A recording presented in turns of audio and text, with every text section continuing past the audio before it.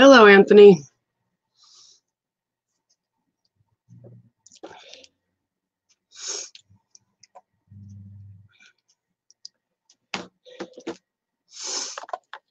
How are you doing?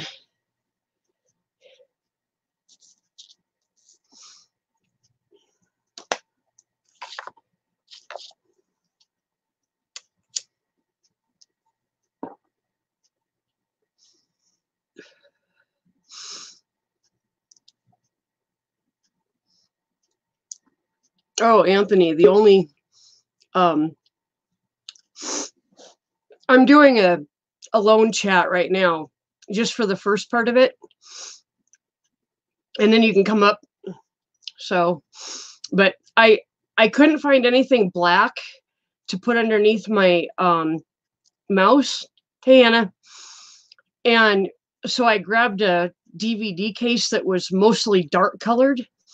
It's working for the most part, but I got to go to the art store and find some black paper.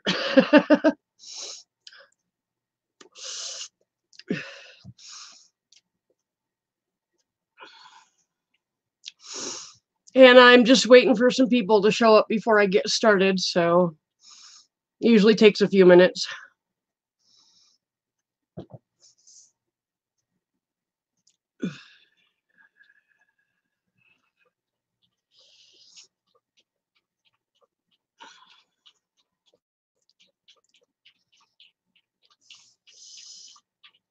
Oh, not too bad. Been running around like a crazy woman today trying to get stuff done.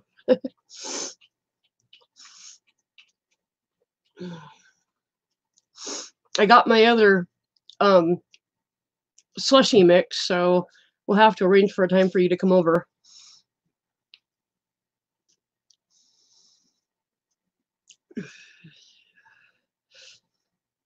Hello to everybody that just came in. I'm just waiting a couple more minutes for some more people to show up before I get started.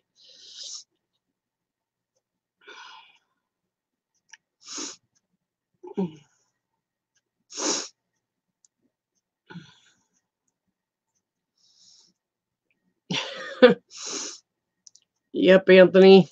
Usually when I'm out and about, I'm running around like a crazy person, so. Hello, Ganna, welcome.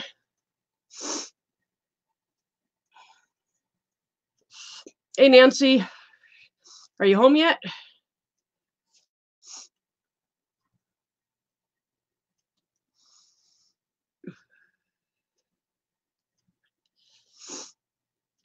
Oh, I bet that's nice.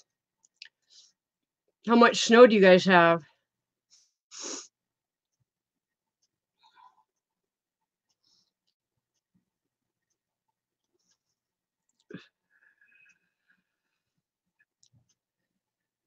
Lots. Well,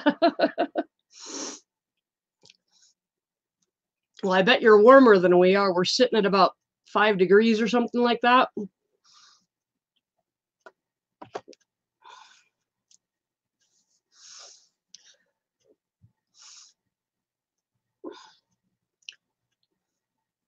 Just gonna wait another minute or two and then I'll get started. Ah, you're in the 20s, okay. You'll probably have that snow for a little while.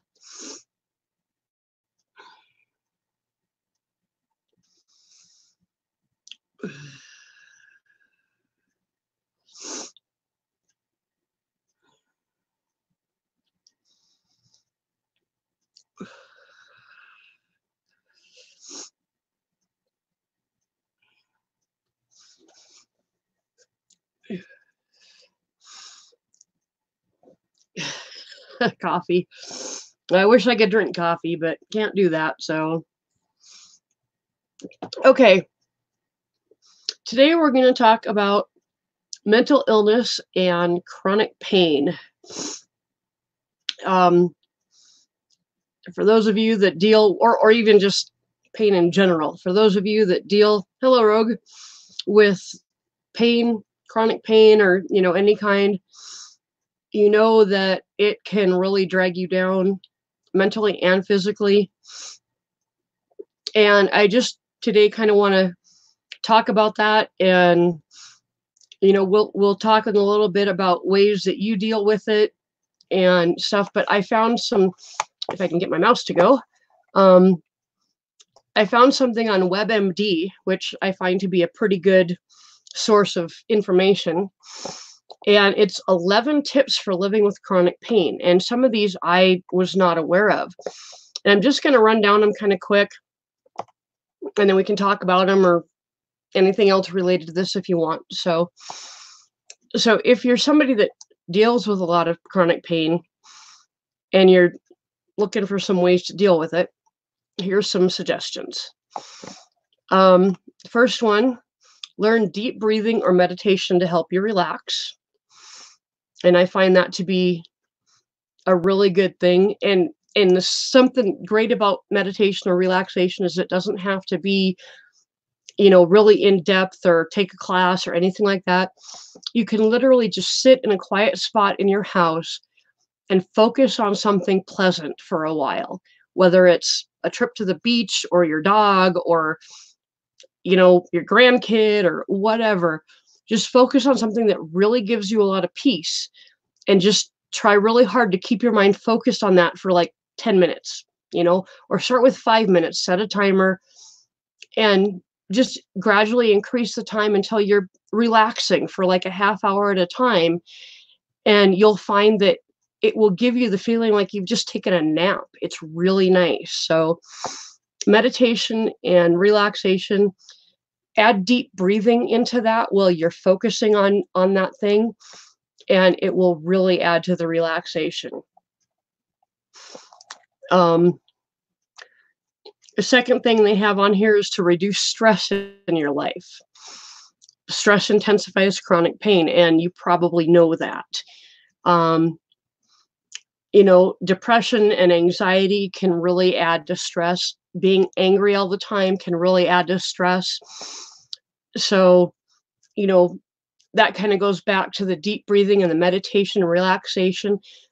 That will help you to reduce stress. So those kind of go hand in hand. Number 3, boost chronic pain relief with the natural endorphins from exercise. For some of that, hey, Carrie Ann, for some of us, that is very difficult.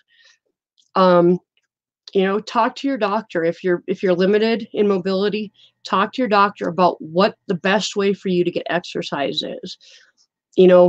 Even if it's just real basic stuff, just a little bit of movement every day can help give you some natural endorphins. Okay, hang on, gotta find the next page. If my mouse will cooperate. Ugh, there we go. Hang on a second here. Oh boy. Hang on. I gotta get something under my mouse that's better than a CD case. Okay. So number 4, cut back on alcohol, which can worsen sleep problems. And if you're not sleeping right, your pain is going to be more. And some people think that alcohol takes care of their pain and all that kind of stuff. And all it really does is mask it for a while.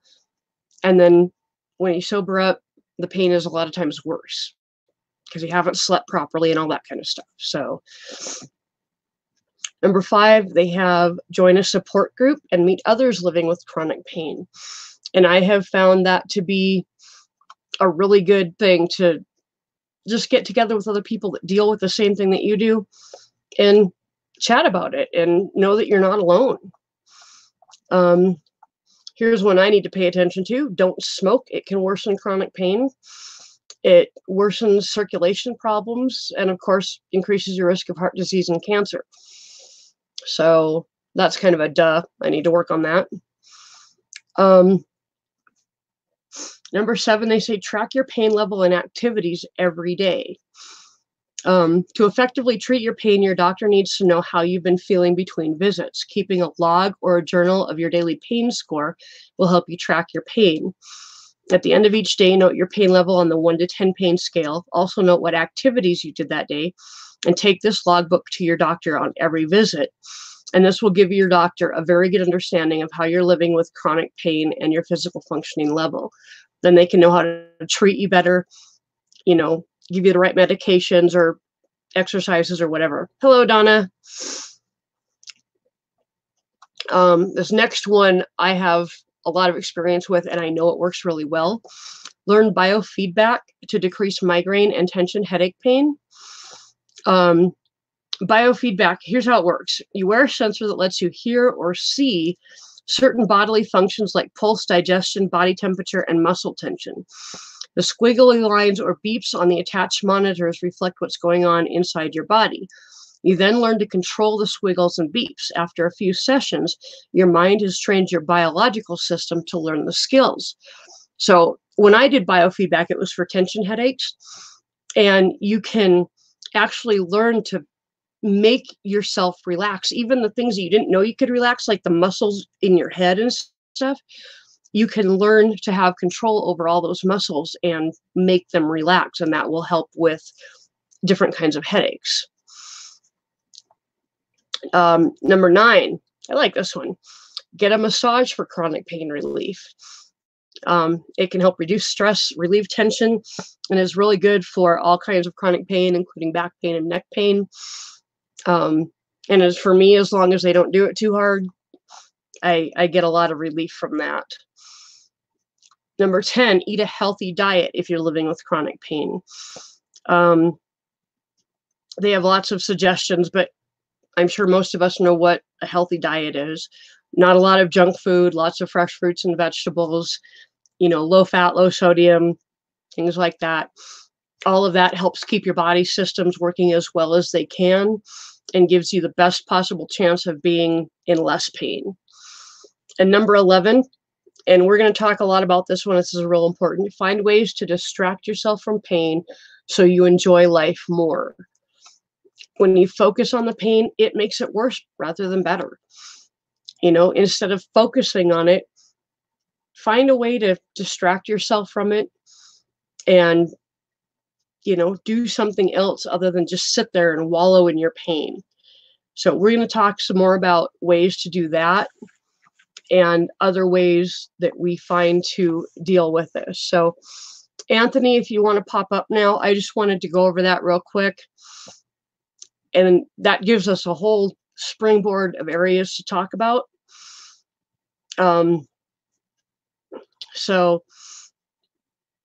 And I see, Anthony just said the things most of us can't afford that healthy. Healthy eating is very difficult. I'm on a way. I understand losing weight, you have to eat healthy, but holy cow, it is crazy impossible to find stuff that I can afford that's healthy. So, and Donna says when it crochets, it helps me get my mind off the pain. That's a very good distraction technique. So, hello, Anthony. Does anybody else want to come up and join this conversation? I will put the link. Hey, Canadian. You put the link in the chat. You're welcome to come up. And so what do you do to deal with pain, Anthony? Can't hear you. Nope.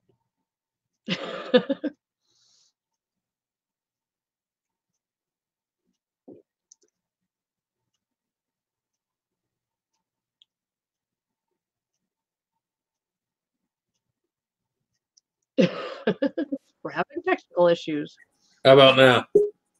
All right. Okay, let me I still had it on the wrong mic.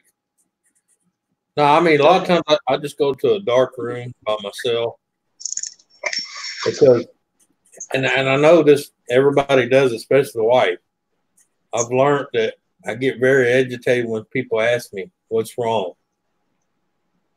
Because a lot of times I don't want to take you're aggravated because you're hurt and you don't want to explain. So you go off in the room, meditate by yourself, and you pray to God no one's stupid enough to walk in and disturb you. Yep. Just like me, like when I'm in pain and chronic in pain, like, and my mental status is like high, I try to I breathe a lot. I try to meditate. I try to calm myself down physically and emotionally, because my emotions are super attached to my pain levels. So I start getting a pain, like I cry like a baby kind of thing. But yeah, I try to focus all of it on other things. I try to go on social media. I try to learn. I do my history. I read. I try not to think about it, I guess. Yeah. Well, that's one place I will not go, social media, because I'm one of them people, I don't suffer for depression at all. So all my pain gets turned into straight anger. Yeah. So I have to meditate, because I'm one of them people, I'm very highly self-controlled person, and I will not beat myself up. But if I don't meditate, I will beat your ass. Yeah. And I mean, I'm not talking physically. I'm talking about mentally. Like, like the wife should come in and ask me, "Are you okay?" And I mean, I'll just leave me the, yeah. Go away. Go away. Yeah. I'm trying to give you fair warning. Just go away. Just go away. Yeah, I find that it depends on the level of pain that I'm in. If I'm just in pain from doing my daily stuff, then I can go on YouTube or whatever and distract myself. Yeah, I usually try to stay away from YouTube when I'm hurting, because it just makes me more agitated. If I wake up and I'm in a ton of pain and I can't get control of it, or if I end up with a migraine or something, YouTube is not the place to be, because I get real irritated real fast. I just have to go away and lay down and be in a quiet, dark room. But that's why I try to tell her, a lot of times my pain is not severe to where I'm screaming, but it's just that constant, it's that that little kid poking the bear. I'm here. I'm here. Mm-hmm. I'm here. Yeah. And they just don't want to go away no matter what you do sometimes. But like I said, I usually go off, try to be by myself, even if I got to go out in the shop, in the room. I mean, hell, you got a lot of people around you. Sometimes you got to lock yourself in the bathroom. Now I use social media to distract myself, to avoid my pain, so I don't have to think about it, because my brain goes 100 miles an hour, and it's I can't shut it off. I need something to think about other than what's going on. Yeah. And then I try to ignore it and subside it, but then later on, after that happens, it just gets worse. So then I understand. I go in a dark room and I try to, get away from people, try to just think for myself. Well, yeah, I mean, you know them now, but in the past you didn't. You had to learn them the hard way. She knows. I mean, my wife knows my signs now, but in the beginning, she didn't know them. And she would get aggravated and get upset with me, and because when you're hurting, you say things you might not want to say, but that's true. Yep. Yeah. Well, that goes with anger too. I mean, even if you're angry, and you say things out of context or say things that you don't mean. I mean, that's but some people ain't a couple days ago. Yeah, some people ain't thick-skinned and they take it personally. They do. I know. I've got several different things that I do when I'm dealing with a lot of pain. My dogs are an incredible distraction, and they actually get me up and moving, which is really good. I have to go outside and work with them and train them and play with them and, all that kind of stuff. And that takes me out of myself and out of my pain. And, even if it's hurting to walk or whatever, I know that they need me to do this stuff with them. So I get out there and do it. And I usually feel better when I come in, and they come and cuddle me when we come in, and that makes me feel better too. So it's kind of like a natural aphrodisiac kind of thing. Yeah. That's normally the reason when my side and my hip start bothering me. That's usually why I'm so tired at the end of the day, because I have those pains where your muscles ball up and I can't just relax, because the more I try to relax, the more it wants to ball up. It make you straight. I could be laid down and it make me come straight to my feet without even jumping. I mean, I'm up. Yeah. And I found if I keep moving, it lessens the pain. But the thing is, after a while, you're constantly moving, and your body's like, hey, I know you need to move, but you can't do this. One half's trying to say sit down, the other half said don't sit down. Yeah. End of the day, I'm just yeah. Yeah, I find I have to kind of time it. I have to get up and do some moving and then sit down for a while, get up and do a little moving, sit down for a while. I have to alternate all throughout the day, or else I stiffen up if I don't move, and I stiffen up if I move too much. So, well, that's why I was the first year after I got out of ICU when I had my deal. And I tell people that was the majority reason why I don't work anywhere, and they just disable me because, as well as me, I don't care where you work, they're not going to cater to you standing for 4 hours, sitting for 3 hours, get up for another 3 hours, sit down for 4 hours. They're like, no, because your productivity is like shit. So, yeah. And I mean, I was a state inspector, so I couldn't just walk off and go sit down. Yeah. If there's a piece of machinery running or concrete flowing, I had to be there to measure it and do tests on it and all that. And I'm like, nah, man, this ain't. Yeah, I'm out. Yeah.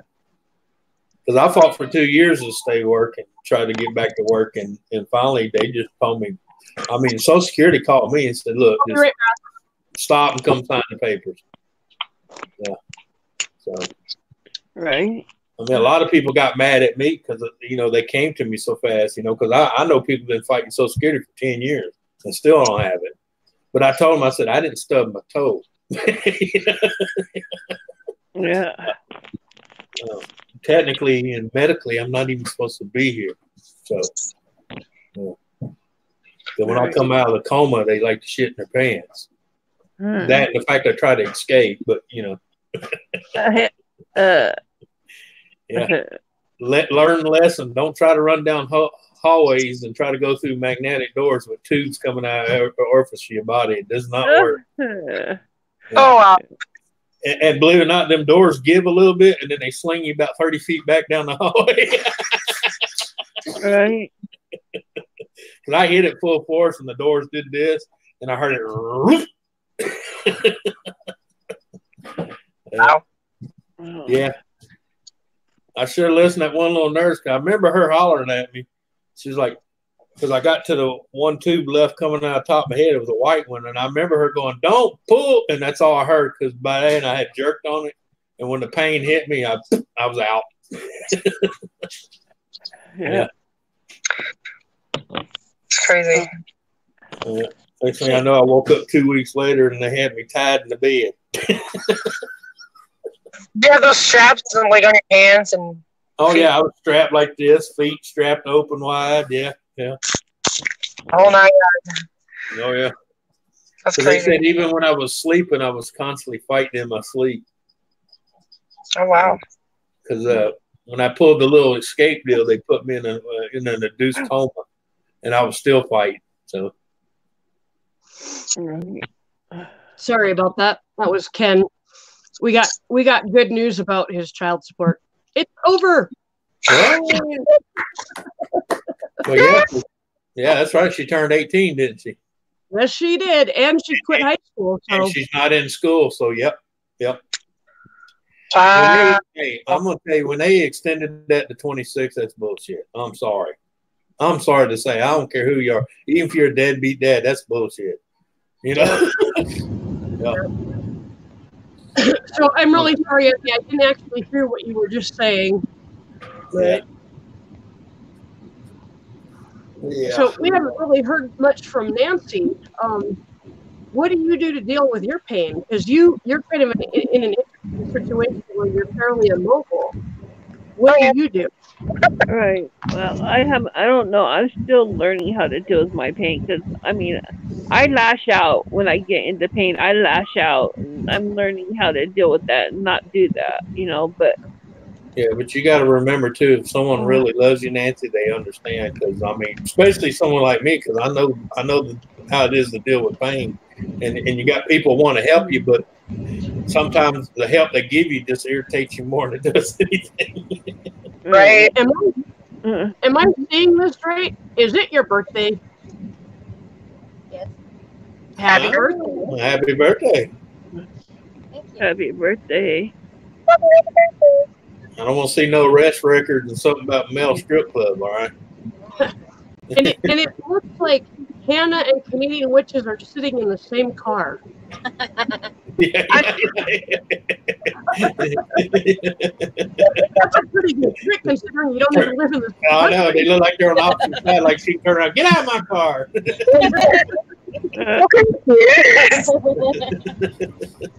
So, Canadian Witches, what do you do to deal with your pain? Hey, Julie. Hi, Julie. Hi, Julie. What I do for my pain is Cannot hear you at all. Yeah, you're No. real low. how about now? Is that better? Little Yeah. tiny bit. Better? My volume. Yeah. Weird. What I do for my pain, it was a learning process, because I have fibromyalgia and other things, but the biggest one is fibromyalgia. So, heating pads. Heat is the most thing that works the best. Painkillers, but I try not to. And like you said, Susan, it's a balance between resting and activity. Like it you gotta. It takes a long time to learn your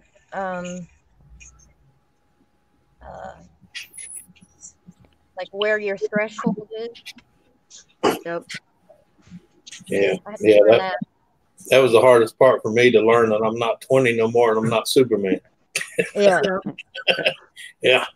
That was the hardest thing for me to accept because I was always going. I was actually a workaholic. I mean, I'd have 2 to 3 jobs, you know. So I was constantly going. I mean, I remember at one time I was working 3 jobs with 4.5 hours sleep between all 3 of them. Jeez. And I did that for 9.5 years. Wow. Yeah. The heating pads was a good one. I actually have a heating pad that is shaped to fit around my shoulders like a cape, and it buttons so I can let go of it. I don't have to worry about keeping it on my shoulders. See, that's And- the thing. I can't use heating pads because I have no feeling from the waist down. Right. And they're afraid of me being burned, you know, because Yeah. I can't tell the temperature of the heating pad. Well, So- actually, Nancy, I learned you can do it, but most people can't afford it. There's actually a heating pad that, like, the nurse can set a temperature that a normal body can handle. That way, if your pad gets to that point, it'll shut itself off. But most people can't afford them because even the little square one I was looking at, they want $1,300 for it. Just big enough for you to put your butt on. And they want $1,300. I'm like, oh hell no. Well, I'll go get a turkey baster with a thermometer and go, I'm Yeah. done. Turn it all off. right. Yeah. I like what Donna said here. It helps to have a loved one motivate you daily. Yeah. That makes a big difference. I That support. understand too. Yeah. And of course, what Ken said, I want to retire for 10 years now and live off of free money I get from Tanya. Oh no, my pain was always in a tub with water and ice. So my pain don't ever go away fully. It's Yeah. it's either just a constant. I'm here to where, hey asshole, remember me? Yeah. Yeah. And right now, I'm just learning how to. My doctor has controlled my pain just a little bit, but I'm learning how to deal with this pain. And right now, I've got a double kidney infection and I have a lung infection. Oh, So I have fluid on the outside of my lining of my lungs. Oh, Oh, that sucks. In other words, you ain't equipped to travel. uh, No, I'm serious. That's what it means. Your body physically can't travel a long distance. Yeah. But my grandfather was the same way when he was about 58, 59. If it was a trip over 200 miles, his body would just. yeah. Well, the doctor said it wouldn't have been so bad if I didn't have to sit in my wheelchair for 3 days. Right. You had no way to relax. Well, that's what we were talking about earlier. You had nowhere to relax. Yeah. Yeah. Julie So- says I learned to stop when the pain starts instead of pushing myself, and the Yeah. pain is 10 times worse the next day. Yep. Absolutely. That's knowing your limits is very, very important. Yeah. Yeah. That was the hardest thing I had to learn was when my body said, "Hey, go sit down." No, you're not 20 no more. I had to learn to listen to it. Right.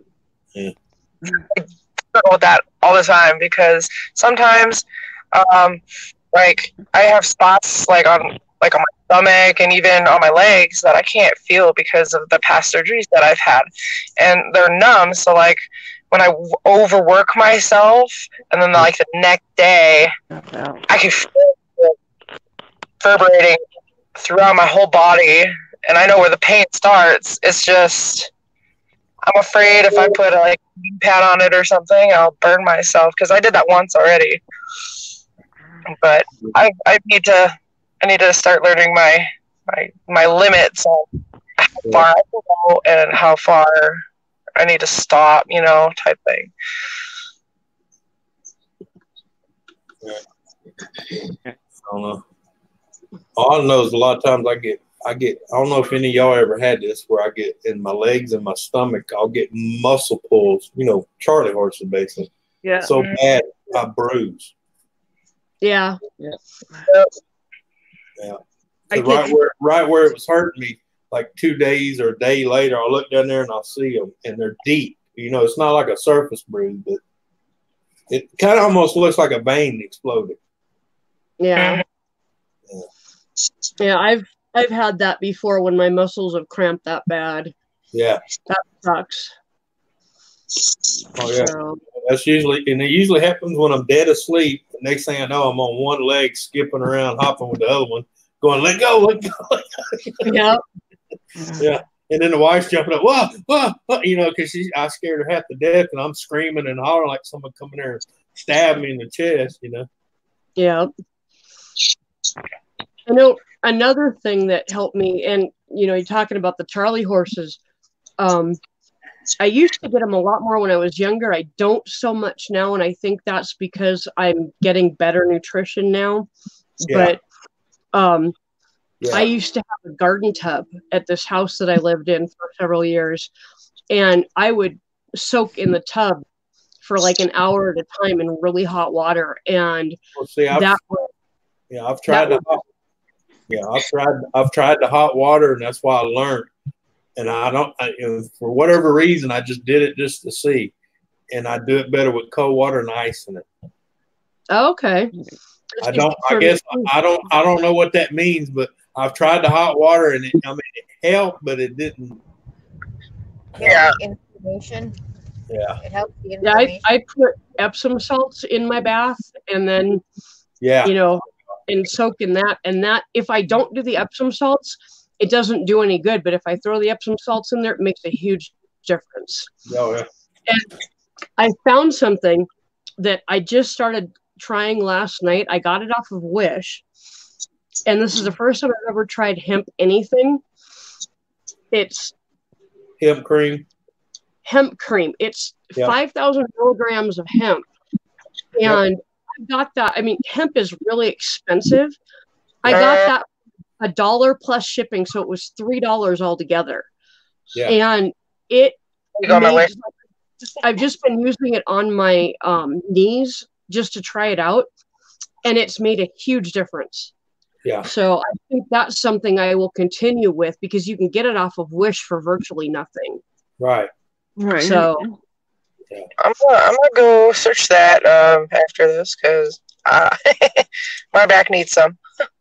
Yeah. it has made a huge difference in my knees in less than 24 hours. Yeah, I have to put it on about every 4 to 5 hours, but it takes a really tiny amount. Yeah. And if you Right. you go to Wish and just look up hemp oil, it'll come up with all sorts of hemp products, plus a lot of pipes and things like that. Yeah. and a few sex toys. That was kind of strange, but whatever. But it'll come up with a whole bunch of hemp products.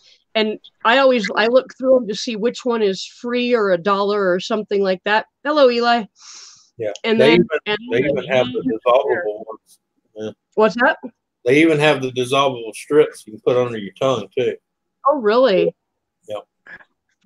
A lot of people. Eli, A lot of people won't order it from there because it's coming out of China. But I tell people, don't let that scare you. Try it somewhere. Yeah. If it don't work, then it's bull. But the thing is, because people used to say, don't go get your medicine out of Mexico.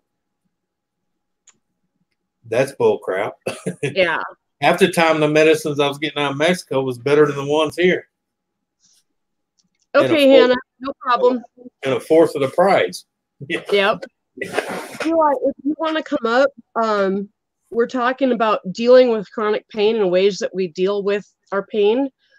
So you are more than welcome to come up. I know you know quite a bit about this subject. So, Speaking of unhealthy food, I'll be right back. all right. Yeah, I don't have any groceries in here right now, but I can't really get up to go get anything. So, Do you have somebody that can bring you stuff or go get stuff for you? I'm gonna work on it, and I need to maybe order some Schwann's again. Yeah. When I can do that, I don't know. Yep. So,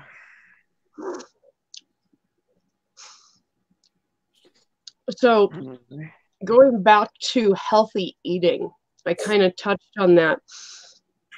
I've in really putting an effort into healthy eating, I'm finding it is extremely expensive for the most part. But like I was walking around the grocery store and I realized that if I dumped my junk food budget and spent all that on healthy food, like, fruit, vegetables, things like that,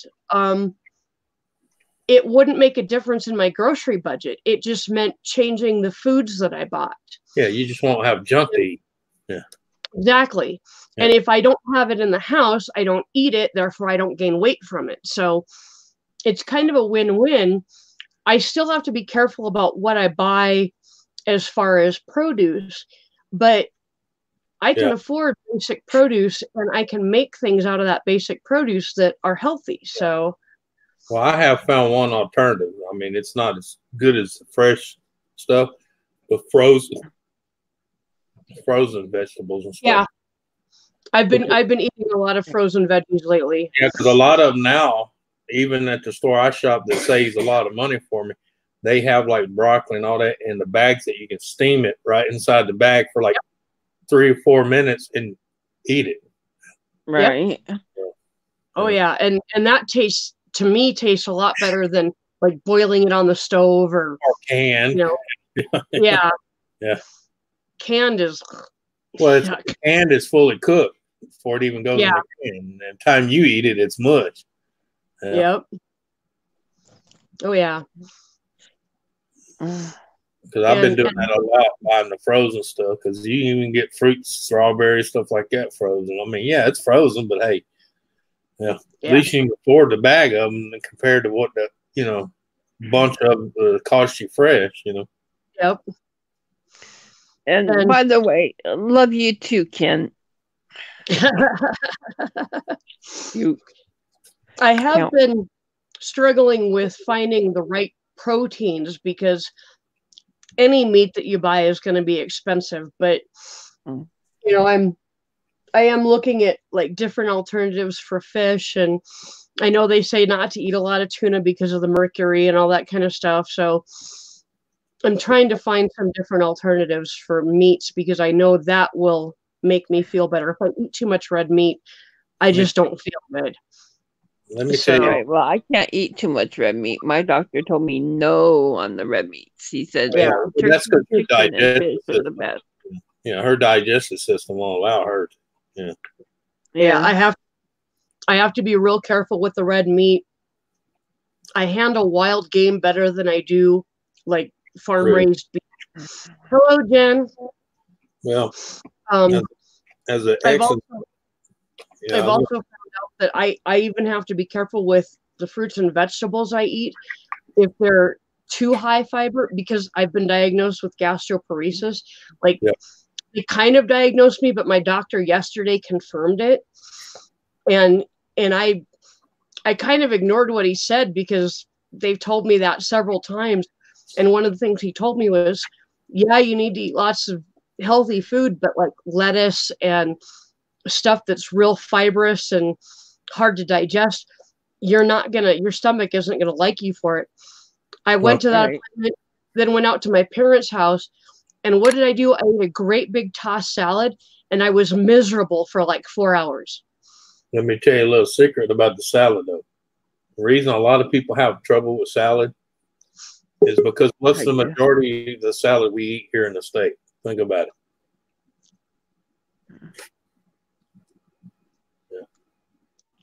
Yeah, my bowels have a lot of problems with salad. I can't eat salad because my bowels go nuts. Yeah, but a lot of times people around here, most of the salad you eat in the States is iceberg lettuce. Yeah.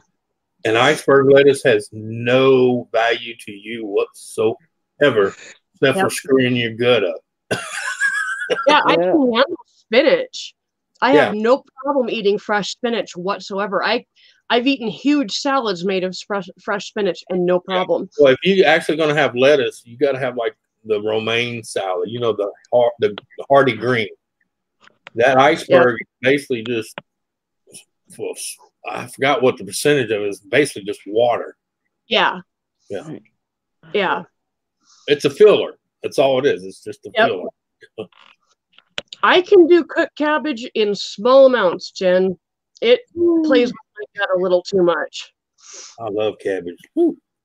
But I have found in the last week and couple days that I've been doing this program and making a real solid effort to eat as healthy as I can. I mean, even my snacks are like really super healthy as far as being junk food. They're healthy for junk food, if that makes sense. Yeah. Hi, Jen. I physically feel better. Yeah. Cutting out a lot of the carbs, even though that's what I crave, has made a huge difference, and I'm craving them less. So anything that will bring my pain level down. What you're talking about? Yeah. I have no idea what you're talking about. But if it'll bring my pain level down, I will keep doing it. I might not do it as intensely, but I will keep doing it because it has made a noticeable difference in my pain level. So as has making an effort to get up more and play with the dogs and do not just stand there and throw a ball for them and make them bring it back, but actually run with them a little bit and walk the yard with them and do active things with them. That activity has made a huge difference in my pain level too. So yeah. So Eli, are you there? He's muted. Yep, he's muted. I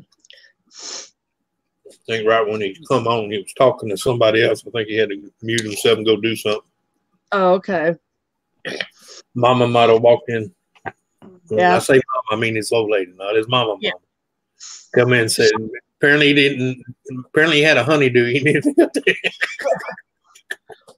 something else that a couple other things, I guess, that I do when the pain is more than I would like and harder to deal with. I watch TV. I'll binge watch a TV show, or I'll throw in a movie that I really, really like and I can kind of veg out on, like that I've seen the movie a bunch of times. I don't have to think about it. I can just veg out. A lot of times it makes me fall asleep, which is great. I'm getting that sleep I need, and then I don't have to think about it because I'm sleeping. Another thing that I do, if I have the money, if I'm lucky enough to have the money, I've been known to get a tattoo to deal with pain. If my pain level is really, really high, I have been known to go get a tattoo because that pain actually, it's such a different kind of pain that it like makes my brain think about that instead of the normal pain that I have. Yeah. So, my dad was a firm believer in that. Sorry. Yeah. But you know, as far as food is concerned, too, you know, comfort food has a way of making a person feel better too. It does. Yeah, but that can also become a crutch, and then you end up gaining a crap load of weight. Oh, Yeah. I know. For me, that comfort food turns into mindless eating. Yep. And then I've found that I've eaten an entire bag of cheese puffs in one sitting, and I know that's on the scale. And you still feel hungry. Absolutely. Yes. You Yeah. can. Absolutely. After it's all like boredom, I mean, like, because you're actually doing so. Sorry, I'm phone close. So I'll be on camera in a minute.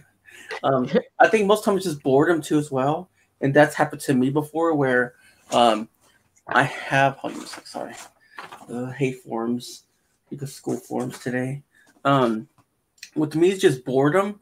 I mean, yeah, I'll go walk around, do what I gotta do, but if I'm like doing something online or something, you don't notice that you're eating those chips like a lot, or you're eating a lot, or you're drinking a lot of soda. Like, I'm big on soda. I mean, I don't eat a lot. I mean, of course I do. Okay. If I'm a big man, if I'm going to go eat, I'm going to get me something good to eat when I go out in the order. But at home, I'm constantly in the fridge. My big thing is just like soda water and stuff like that. Yeah. Yep. I mean, vegetables, my daughter eats vegetables, but I don't. That's kind of like silly there. But I teach my daughter the right way, but at the same time, it's like with me, I'm just like, I'm a guy. I don't care. Like, I mean, who's getting, I got my fiance, she loves me. I'm not trying to impress anybody. But at the same time, it's like, I don't want to like end up dying of a heart attack on my chair or something. That's you don't want to buy her new boyfriend a boat and a truck. Yeah. and like we were just talking about, Eli, eating right will actually help you feel better. So eating those vegetables will make a difference in your pain level. Yeah, it's true. I need to start doing that. But so will comfort food. No, you're so right about that. I can make vegetables comfort food. The way I like to eat vegetables, especially raw, I couldn't afford it. I can't either. Well, I can't afford to buy healthy food here in Seattle. Oh, I know where you at. No, hell no. I gotta buy what's cheap, and that's Top Ramen noodles and exactly. Well, that's why frozen meals and things like that. Well, that's like now you realize the price difference when you was down here compared to where you're at. Exactly. Yeah. Because I tell a lot of people the price around here, and they go, "Oh no, you're full of crap," and they come here and they're like, "Holy shit." And I said, well, that's what happens when you're not catering programs, feeding the people that don't want to work. Yeah. I mean, it's expensive, dude. I mean, you go to the store and you see a bag of vegetables. It's just like, then you have a kid that's picky, but then you make her eat it. But at the same time, with that $5, you can go buy something, like you can put something together. I'll give you a good example. My friend lives in New York. He said he's standing in the store. He's looking at a gallon of milk for his kids. And he's standing there, and this is what's going in his head. Okay, it's $5.38 for a gallon of milk. He's going, okay, a gallon of milk or a gallon of gas to get to work. Yeah, that's true. And then, if you got to pay the light bill and the rent and mortgage or whatever, you're going to look at the kids. Sorry, kids, no milk for you this week. Well, that's, to be honest, too much. Like my kids, they drink milk like crazy. Yeah. And it's expensive. Like, even to get like a little half a gallon of milk, it's really expensive. And they swallow that up like it's nothing. Yeah, exactly. And that could be towards. I mean, to be honest, I'm glad my daughter don't like milk. So I mean, Well, she likes milk. Of course, everybody likes milk, but she doesn't drink it that much. She doesn't go out of her way to get it. Yeah, she doesn't. I don't like Donna, milk. Donna discovered just by her own experience that if you go without eating veggies, you don't feel good. Yeah, I think you're right. But at the same time, if you have you some chocolate and you're doing something, you're like in your bedroom or out there living room, you're like, oh, nice. I want that. And it'll make you feel better. But at the end, it makes you feel like, oh my God, it makes you feel such like a pig. Yeah. What's up, Jen and Eddie and Jen? Jen from Eddie and Jen. Okay. Not even that. Since I've been trying to change my diet, I've also learned, even in the so-called healthy crap, there's so much sodium in it. It's freaking ridiculous. Wow. Yep. And with me, with my high blood pressure and problems I have with the coil in my head, I got to keep my blood pressure at a certain level or below. And I'm already on 3 blood medications just to keep it, under normal, what normal for me anyway. And I'm looking at bags of vegetables and stuff, and I'm looking at it, and sodium's like freaking 800 milligrams or better. I'm like, Jesus Christ. Yeah. The cheaper foods are cheaper than the healthier foods. Well, yeah, You're thinking, do I want to live or die? You might not die that day, but it adds up. Yep. Yeah, but it falls again like my friend standing there going, a gallon of milk for the kids or a gallon of gas so I can get to work and get another paycheck. Exactly. So, yeah, I mean, it's hard to decide. Well, no, usually I can tell you which way it goes. You're going to be able to get to work so you can get that check. Yeah, exactly. No, I don't blame you. Yeah. You know what? So I'm sorry. The kids can live without the kids can live without milk. I understand food is different, but when it comes down to milk, who needs a milk? I mean, milk, yeah, you gotta have milk to like make stuff, food and everything. But I mean, milk is nothing. Like if we was drinking milk like we used to, I'd say get the milk. But the milk you buy now is so watered down. Even the one that says D, whole milk, I got bad news for you. 40% of that in that jug is water. Yeah. It is. Right. Yeah. And you get 2% or 1%, you're basically they take a gallon of water, take about that much out, put milk in it just to color it white. Yeah. Yeah. Like right now I'm drinking cream soda and I'm thinking, maybe I could drink a water. Yeah. Who knows? I cut out soda like a little over a year ago when my stomach really started acting up. I cut out a lot of stuff that I thought might be affecting it, and soda was one of those things. Yeah. And I lost weight. Yeah. I lost 50 pounds. As soon as I got away from sugar Cokes, I lost almost 35, 38 pounds. Yep. Yeah, I need to start giving that up. That's the main thing that's really hurting me right now. But then I went to Coke Zero because I was like, well, it's no sugar, because I'm diabetic and all that. I'm like, well, it's no sugar, and it tastes pretty decent. It don't have that aspartame aftertaste. But then after years of drinking that and getting hooked onto that, I found out, well, it's loaded with sodium. I mean, everything. They took the sugar out and upped the sodium. Everything you eat or drink has something that's going to make you gain weight or is deadly towards you, to your body. Well, yeah, that's why you got to take control of it. And instead of, like, for example, I like slushies. That's pretty obvious by now. Yeah. And I was buying them at the local gas station, had no idea what was in them. And my best friend got me that slushie maker. I started making them myself. And I started losing a little bit of weight.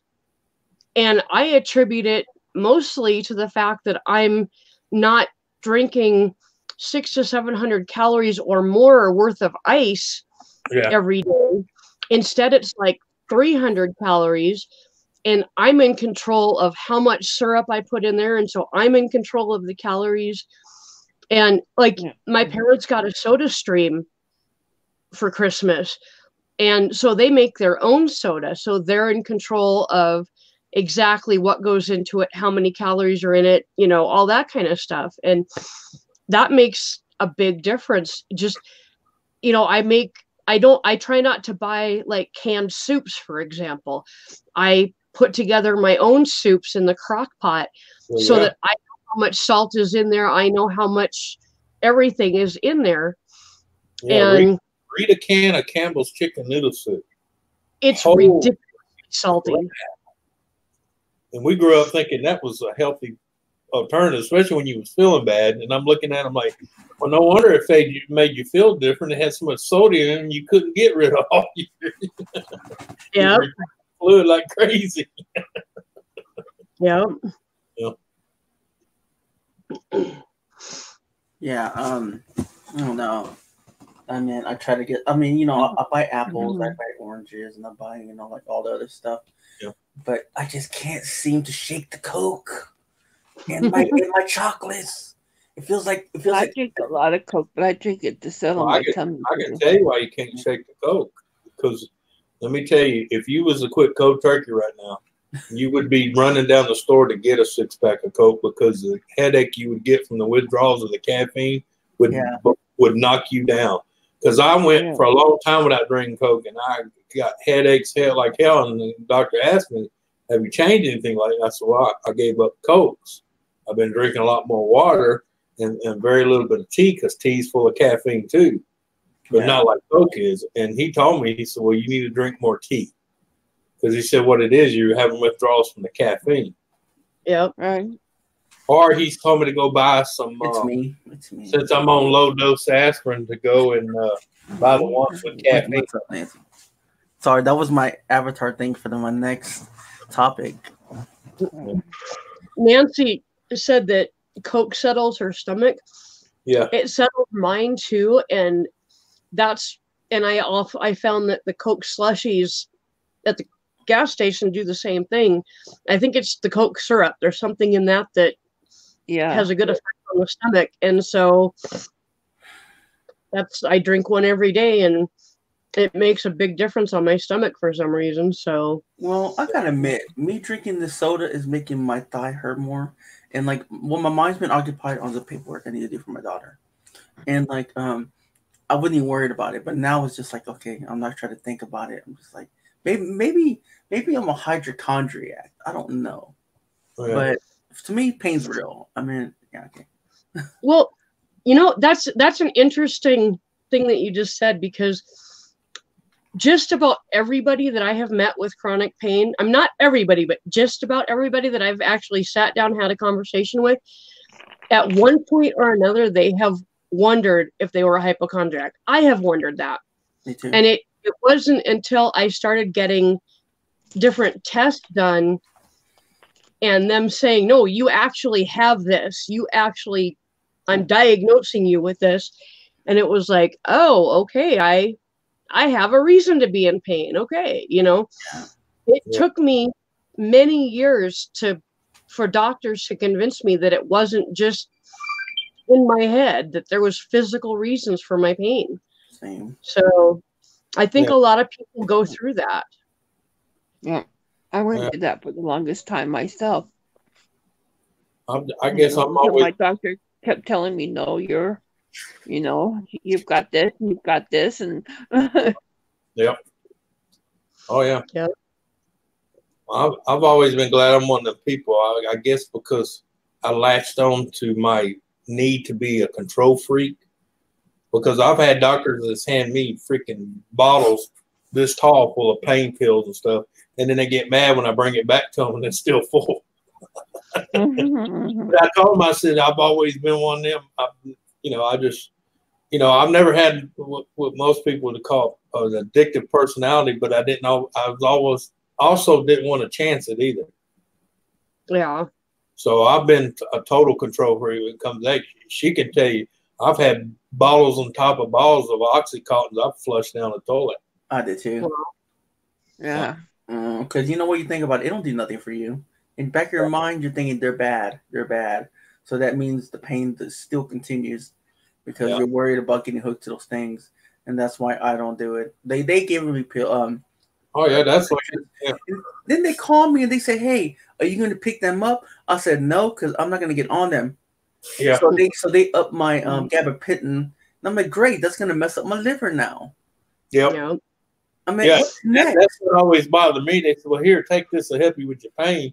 Then I get home, research it, and yeah, it'll help you with that pain, but there's 23 side effects, and I'm like, Yeah. and I know some of them are possible side effects, but who wants to chance your liver shutting down? No. Knowing my luck, I'm one of the 5% that's gonna get their liver shut down. You're a 2 out of 10.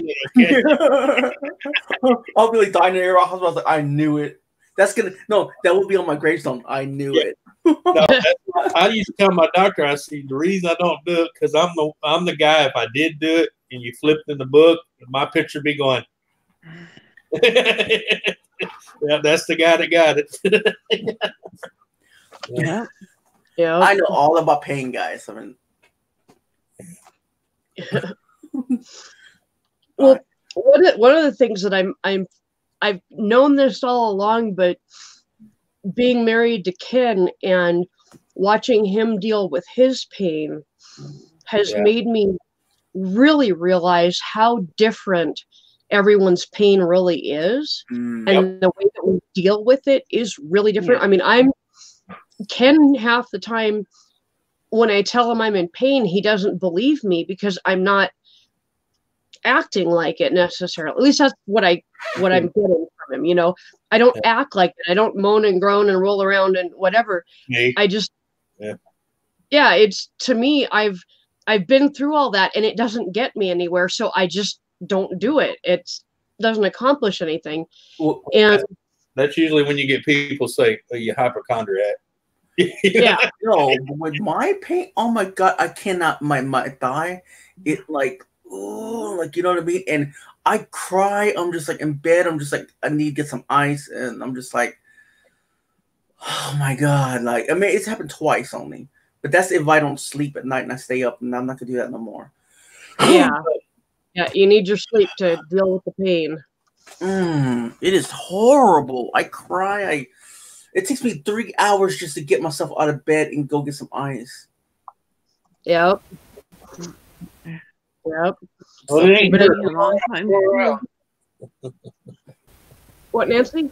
So I know it takes me a long time to get myself out of bed to go get something I need from the kitchen or something.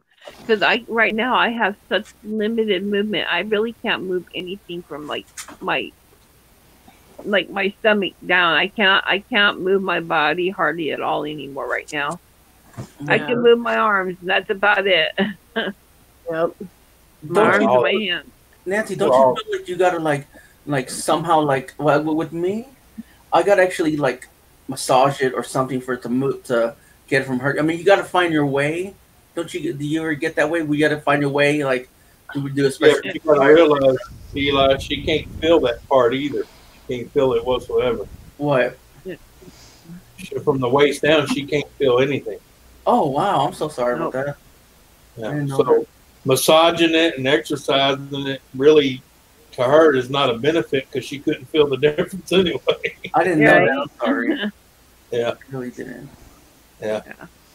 Yeah, I'm totally. I'm from the waist down. I am totally. I have no feeling at all, and I cannot walk at all. Yeah. So I have to literally be careful because I have to transfer in and out of the wheelchair and things like that. And even sometimes I fall from that if I fall short of my transfer, you know. Yeah. So, including that crazy right leg she got, so likes to go where it wants to go. Oh shit. I'm sorry, I didn't know that. I'd watch her get in and out of the car, and I'd watch that right leg right when she's getting ready to throw her weight up to do the transfer. It wants to whoop. She'd be like, "Come here, you son of a-" Yeah, it wants to run away from me, and I'm like, "Get back over here." Come on. Well, you know, it's like that little guy down the bottom of the second floor from you, and you tell him you're going to throw down a 25-pound bag, and he's going to catch it. He's going to sidestep, say, "I don't think so."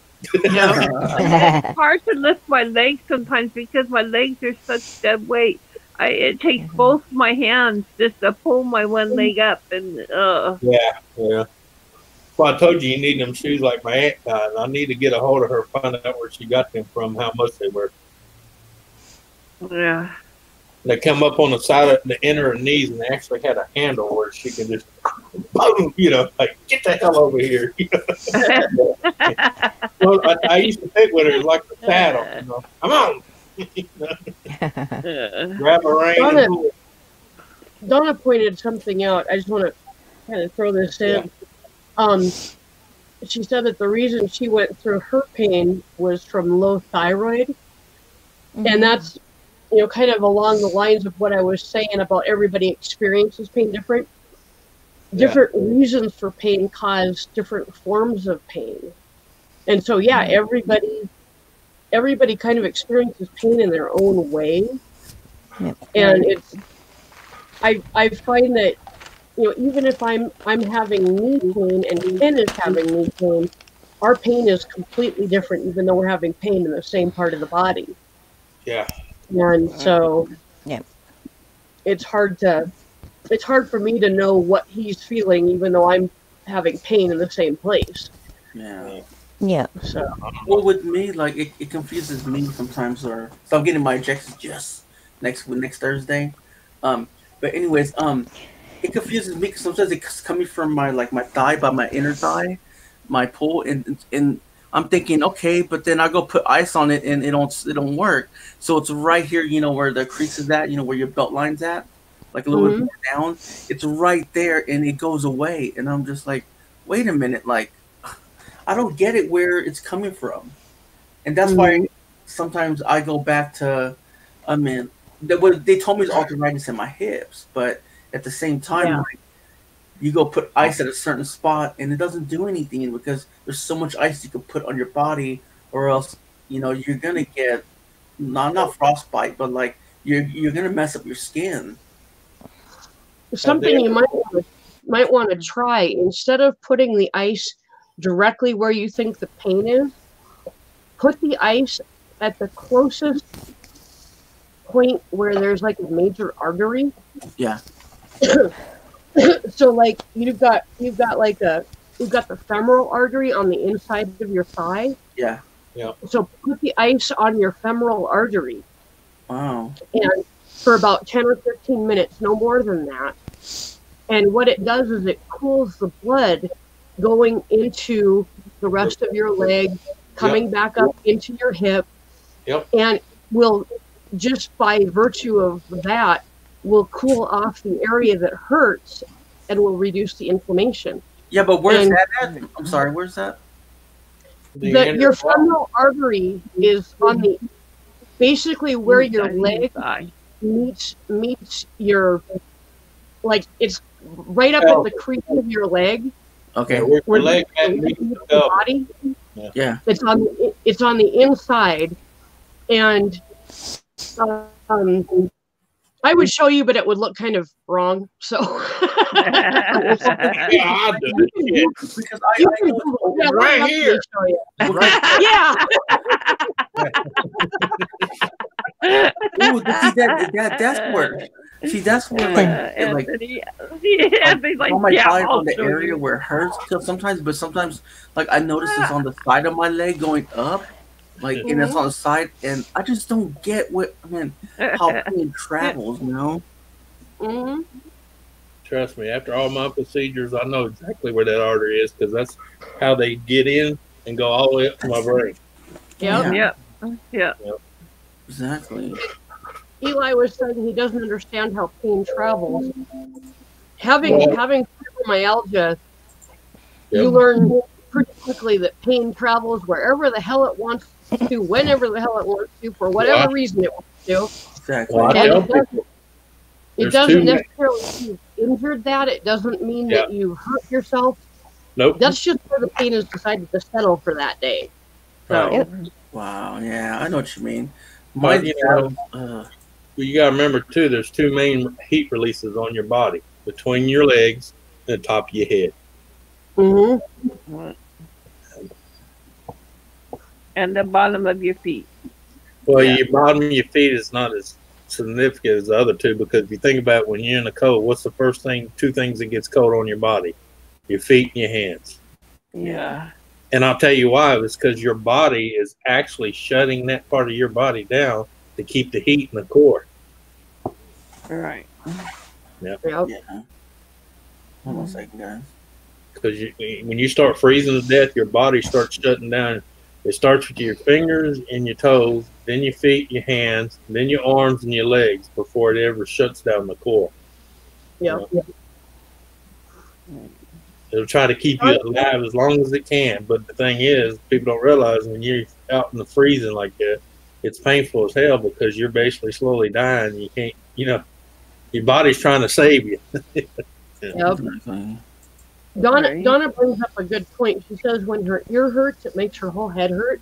Yeah. Have any of you found that when you have an actual place that you can pinpoint on your body that hurts, but then everything around it hurts too?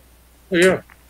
Like, my knees have been bugging me real bad, and I know that there's nothing wrong with my thighs, and I know there's nothing wrong with my calves. Nope. But they ache too. Yeah. Well, I'll give you a good example of that. Before my tooth started aching, my knee and my hip on that one side was acting up. And then the next thing I know, 2 days later, my jaw was swollen up. And every time I would push down on that damn thing, I'd feel it shoot all the way down to my knee. Yep. I tell you what, this chair makes it worse because it's compressing my thigh, and it makes it worse than pushing in. That's why I sit on my bed. That's what I'm gonna do right now. I'm gonna switch. That's why you need to get a regular chair instead of a gaming chair. Yeah, well, I'm thinking about doing that. What do you mean, like regular chair? Like, 'cause I mean, they're expensive. An office, something like this. So I got a gaming chair, but a lot of times I might get one. I switch to a chair like this here. See, that's just a regular. Oh, okay. Wide body, no sides to it.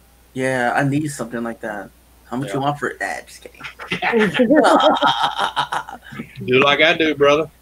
You know to try to stay in your area. Drive down. Yeah, damn straight. Go to Goodwill. Hey, wait a minute, Anthony. Anthony, wait a minute. That's not your chair no more. That's Marley Girl's chair. Well, yeah. That's the chair she sits in to protect Daddy. Yeah. I need to get something like that. Yeah, she'll sit right in that chair and watch me.